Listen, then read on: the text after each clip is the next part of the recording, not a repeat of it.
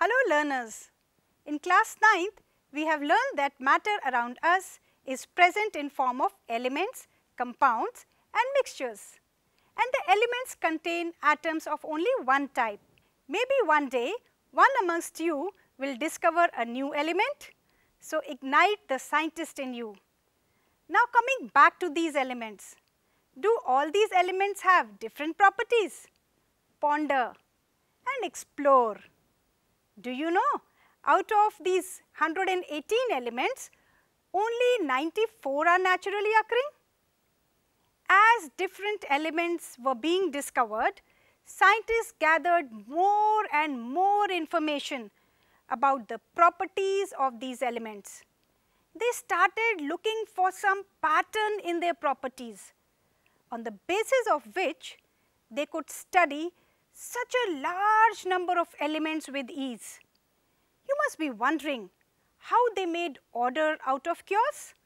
So here is memory down the lane, a journey into early attempts at classification of elements.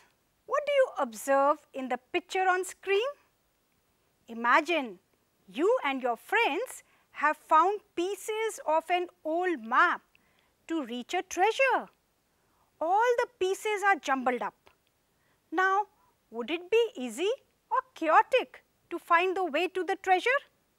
Something similar chaos was there in chemistry as elements were known, but there was no clue as to how to classify and study about them. Have you learned to classify various things or living beings in your earlier classes? Yes, you have. And was there any basis of classification? Of course you know. They were classified on the basis of their properties. For example, in a shop, soaps are kept together at one place, while biscuits are kept together elsewhere. And even among soaps, bathing soaps are stacked separately from washing soaps. And what about medical store? How do you think shopkeeper is able to fetch the particular medicine you have asked for so quickly?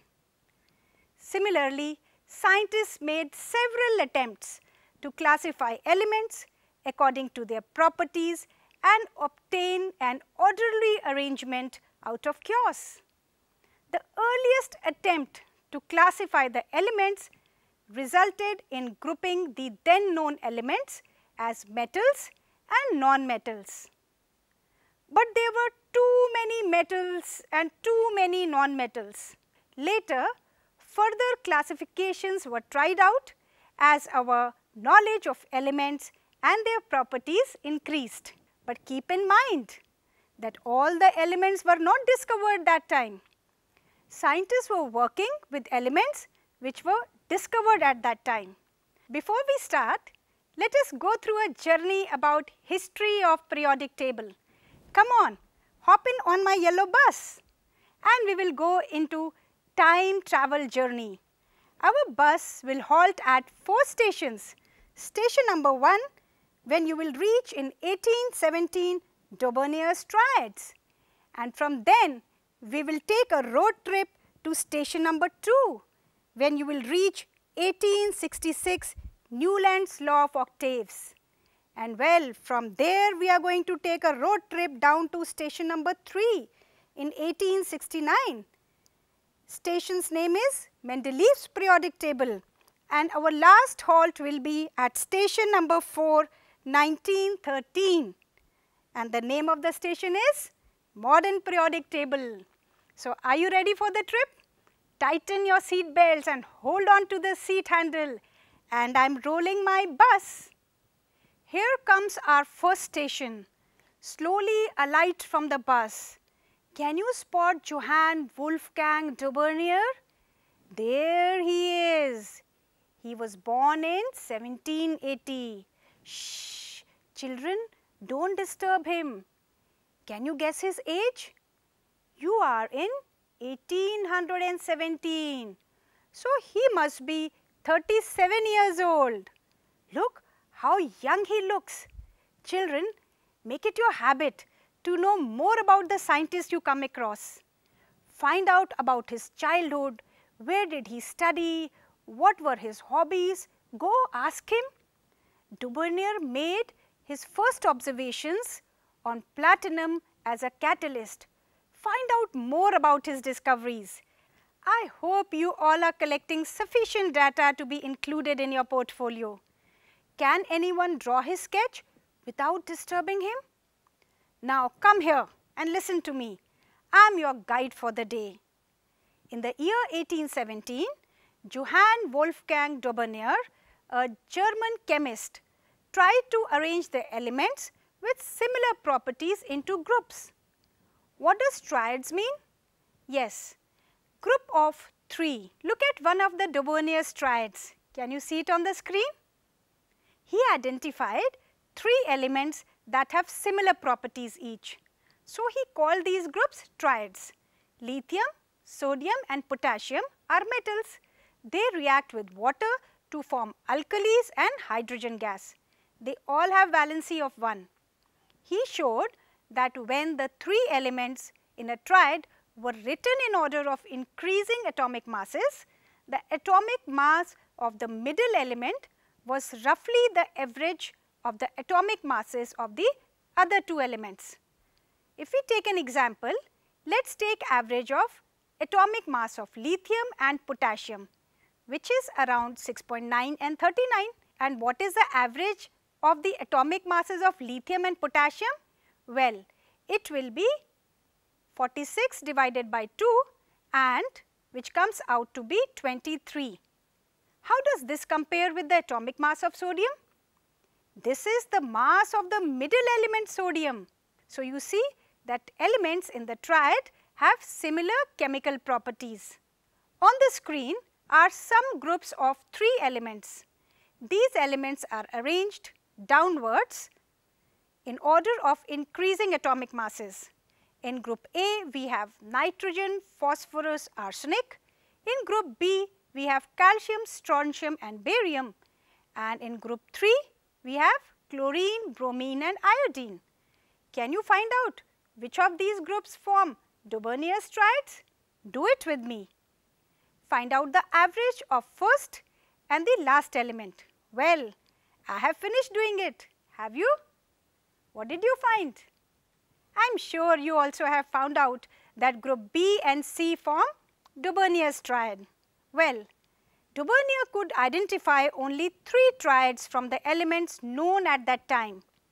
Hence, this system of classification into triads was not found to be very useful. The attempts of Dubernier encouraged other chemists to correlate the properties of the elements with their atomic masses. So children, hop on into my yellow bus again and tighten your seat belts. And now, let us move ahead to our next station, station number 2.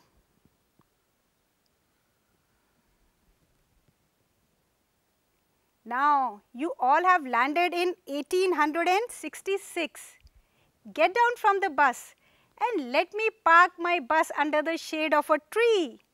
Well, that's why we need to conserve our environment. Everyone looks for shade, isn't it? You all move out and search for John Newland till I park my bus here. Do you know this English scientist? He's a music lover.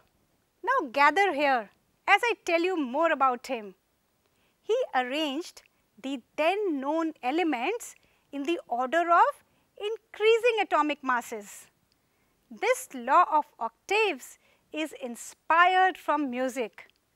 Are you familiar with musical notes? In the Indian system of music, there are 7 musical notes in a scale. In your music class in school, I am sure you have seen or played harmonium. Well, if not, then you must.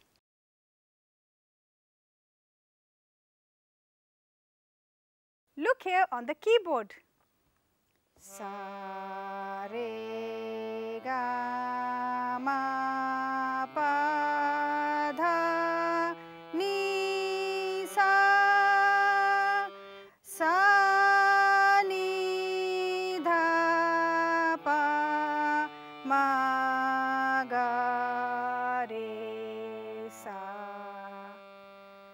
Now, if you focus at sa, the first note is sa.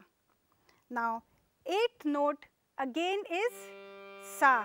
So, every eighth note, that is sa over here, is repetition of the first note, and it is the first note of the next scale.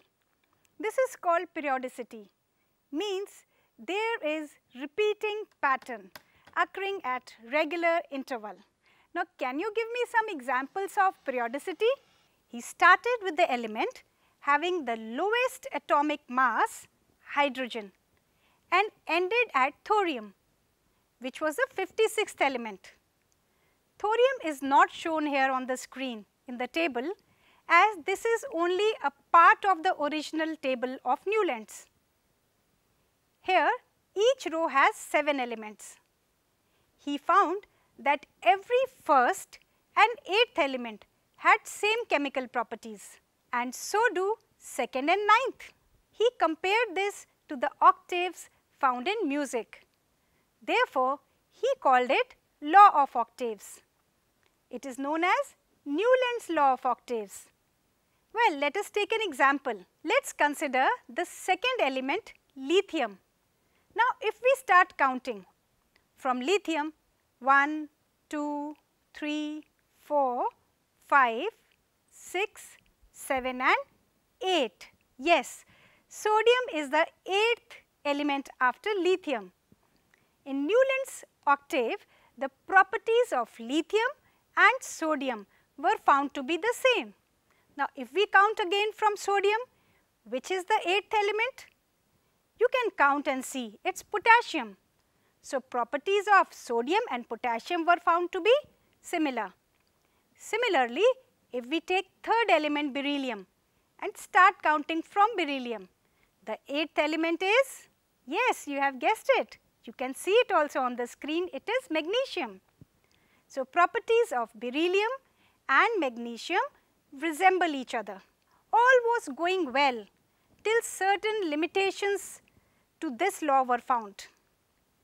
You know what was the first limitation? It was found that the law of octaves was applicable only up to calcium, as after calcium every 8th element did not possess properties similar to that of the first. Second issue was, it was assumed by Newland that only 56 elements existed in nature and no more elements would be discovered in the future. But later on, several new elements were discovered whose properties did not fit into the law of octaves. Let us take a closer look at Newland's table. In order to fit in elements into his table, Newlands adjusted 2 elements in the same slot, but also put some unlike elements together. Can you find examples of these from the table shown on the screen? Note that cobalt and nickel, they are in the same slot, and these are placed in the same column as fluorine, chlorine and bromine, which have very different properties than these elements. Now, look here again, iron, which resembles cobalt and nickel in properties, have been placed far away from these elements. More so, with the discovery of noble gases, the law of octaves became irrelevant. Thus, Newland's law of octaves worked very well with lighter elements only. Now, it is your assessment time. Ask your friends these questions. You may either do peer-to-peer assessment or do self-assessment. Here are your questions. Did Daubernier's triad also exist in the columns of Newland's octave? Have a discussion with your friends, compare and find out. Now, the second assignment which I have given you is, make WhatsApp groups with 3-4 friends and find out from internet or library about other attempts to classify elements in this era. Well, so children, what have you learnt till now? We learnt why we have periodic table in science, that is to classify or group the elements. Remember, not compound and mixtures. If you look carefully in periodic table, do you find compounds such as water, sodium chloride in the table? No, you don't. You have also learned to classify elements on the basis of similarities in their properties. And you have learned to take initiatives to know more about scientific discoveries. You can appreciate the contribution of scientists made over the time, like Daubonnier, who grouped the elements into triads, and Newlands, who gave the law of octaves. You also can appreciate how concepts of science evolve with time, giving importance to its historical perspective. Come on, hop on into my bus. Well, children, how was your meeting with Newland? Well, from 1866 station number 2, it's time to move on to the next time zone. That is station number 3, 1869, Mendeleev's periodic table. So, till we meet again, happy learning.